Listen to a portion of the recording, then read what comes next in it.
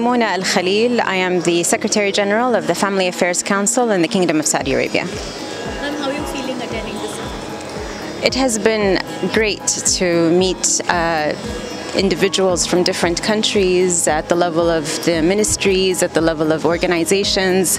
I congratulate the Indian presidency on a successful convening of the G20 Empower Summit yesterday and today the ministerial meeting.